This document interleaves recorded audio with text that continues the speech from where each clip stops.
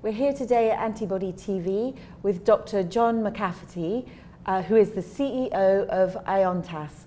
Welcome, Dr. McCafferty. Thank you. And you've joined us today from the Nobel Prize ceremony in Stockholm. That's correct, yeah. Was that great fun? It was fantastic. So I was there really from last Friday and hot-footed it here to the meeting last night after I realised I was up for about 24 hours from the night before. It was fantastic. We went to Nobel Lectures on Saturday, heard Greg Winter, Francis Arnold and George Smith talk, and then the various functions, and then culminating in the award ceremony on Monday evening. Great.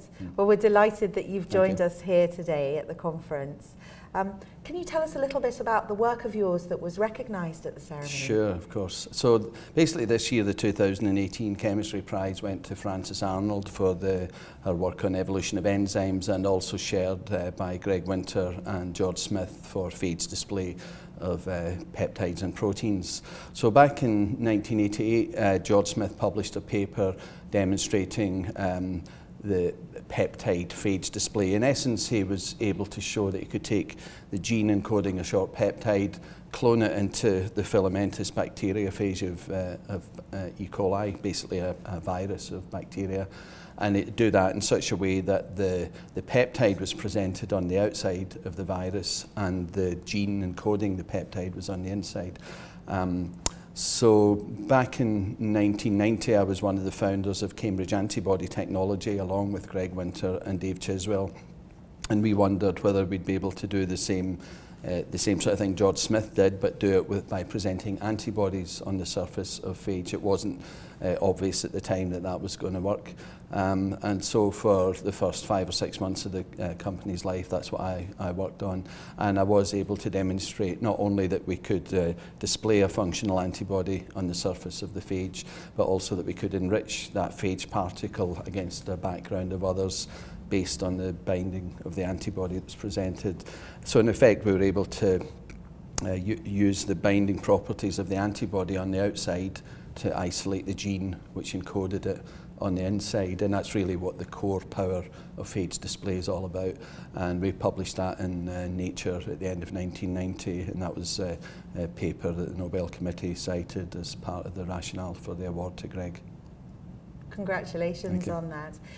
Tell me more about how this has helped to lead to the revolution in antibody discovery. Yeah, so I'd say when we started this work, the way people generated antibodies was by immunizing mice, and in the beginning people thought they could use mouse antibodies as therapeutics, but quickly realized that if you start injecting mouse antibodies into a human, then the human will generate their own antibodies against the drug antibody from mouse. It'll be recognized as foreign. And over the following years, people reduced the proportion of the mouse that was present within the drug by simply attaching the parts of the mouse antibody that were driving binding onto a human backbone. So that was the sort of state of play when we came along in 1990. And what phage display did was unleash the possibility of actually isolating human antibodies directly. So we were able to make really large libraries, and the current sort of libraries we work with in Iontas, my little company, is around 40 billion members, and the technology makes it very easy to actually fish in that library for antibodies to any desired specificity. So this technology has gone on to widespread use in big pharma and in biotech companies around the world, and already there's been 11 approved human antibodies from phage display. There's 20 or 30 or so in clinic, and many more in development within many companies. And how has the underlying concept been extended to the development of alternative non-antibody scaffolds? So antibodies are molecules that the immune system has used. Basically, one way of looking at them is a molecule with a core framework, scaffold structure with regions where it's you can tolerate diverse antibody sequences. And so the adaptive immune system takes advantage of that and creates within the body millions of different new molecules based on the diversity it introduces into these regions. And again, before phage display, if you wanted to create a new type of binding molecule, you immunised an animal, as I said earlier. So now with phage display, we're sort of liberated from the need from immunisation. And so a number of people have come up with the idea of identifying alternative scaffolds where, again, there is a core structural framework, but with the potential to introduce diversity into loops, and have reasoned that they may be able to make better types of molecules than nature provides within an antibody. So again, that was, I think, an important aspect of this display technology in allowing those sorts of approaches to be carried out. Where do you see display technology moving in the future?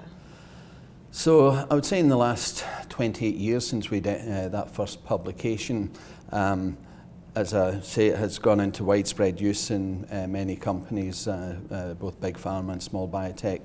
And at the meeting here this week, you know, a very high proportion of people are using phage display. So I think going forward, we will see more coming from that. As I mentioned, there's about 11 or so approved antibodies more in the clinic, and I think we've only scratched the surface actually of the possibilities, and I think in the coming years we will see many more human antibodies arising from phage display. And in addition, I think phage display has sparked the idea of alternative display platforms, and for example, Adimab have a yeast display platform that many companies are using. So I think that's one aspect, more and different antibodies coming. I think we'll begin to see in the coming years the progress of some of these alternative scaffolds that you mentioned earlier on. And again, people are using engineering to create all sorts of fancy bi-specific type molecules. In the very early days, we were terribly excited about the ability to make antibody molecules to whatever we wanted, and indeed we still are excited about that. But people have also realised in the last decade or so that there's more to it than just generating a binder. You need to be able to produce it at high concentrations for subcutaneous injection, and it needs to be a stable product. And a number of antibody candidates have failed because of this. So I think the community is waking up to this so-called developability aspect, and indeed there are again a number of talks on that this year. Within my company, we've developed a mammalian display platform which gives us very early insight into developability problems, so we can identify molecules that are likely to aggregate when we start working with them at higher concentrations, or which are likely to cross-react with things that they shouldn't cross-react with. So we're very excited about the possibility of that being a kind of quality filter that may be used to basically prevent pharma companies from choosing the wrong molecule and at great cost to themselves. And we're working with a number of companies in this and looking for more partners in that area. Well, thank you so much for joining us again today, Dr. McCafferty. It's been fascinating to talk to you. Thank you.